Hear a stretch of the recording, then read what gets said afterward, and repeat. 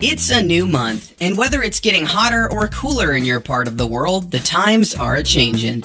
But the video games keep coming, and June has a whole bunch to talk about. This episode of New Releases will take a look at the month overall, so let's get to it. First up is a game that's actually leaving beta for a full release, Riot Games' free-to-play team shooter Valorant. In case you're not already familiar, here's the deal. Two teams take turns attacking and defending on a map, and each character has a set of unique abilities that can totally change the flow of the round. Riot says the full release will include new modes, characters, maps, and more when it comes to PC on Tuesday, June 2nd. Just note that progress is resetting for everyone, so you beta players will have to start from scratch. The next game is actually 2-in-1. The Command & Conquer Remastered collection includes CNC and Red Alert, both of which let you toggle between the original graphics and shiny new 4K. It's also got remastered music and cinematics, plus mod support and a bunch of behind-the-scenes content. You'll be able to compete online with custom lobbies and a sleek new UI, too. The collection comes to PC on Friday the 5th.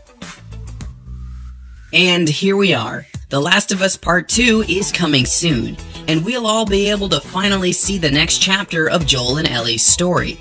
In case you've missed all the news around the game, you should know that you take control of Ellie this time. The story has been largely under wraps, but you should definitely expect a healthy dose of stealth, violent action, and crafting. Also, a lot of the game takes place in Seattle, so that's pretty hip. The Last of Us Part 2 finally comes to PS4 on Friday the 19th.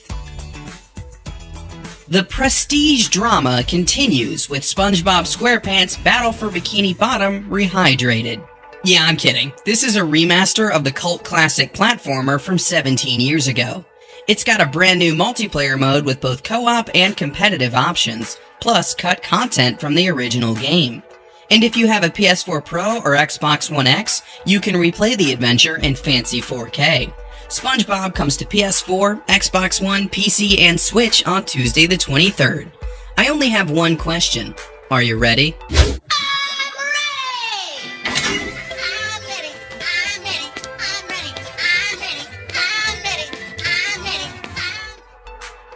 June is bringing us another action-packed cartoony game with Ninjala. 8 players can throw down in teams or in a free-for-all, utilizing their special skills to run up walls, use ninjutsu, and wield a whole bunch of ninja weapons. You'll get points for taking out your opponents, plus a bonus if you do so using your special ninja skills. Ninjala comes exclusively to Nintendo Switch on Wednesday the 24th, and it'll be free to play when it does. And those are some of the hottest games launching all month long. As always, remember that release dates are based on retailer listings and are subject to change. Thanks for watching, everyone, and I'll be back with a closer look at more June games next Sunday.